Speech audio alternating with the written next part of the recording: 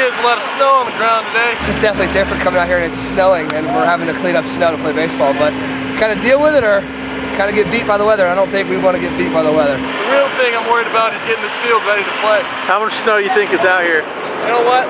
I'd say 16 and a half truckloads. You're getting picked on right now, getting drilled by everybody and their sister out here throwing snowballs at me, but I kind of wouldn't have it any other way. That's what we're trying to get at. You got a pie in the face, it's fine. I'm not really fazed by a lot of things. I said it's a lot of team building and I'm definitely liking it. I mean, it's definitely having some fun out here.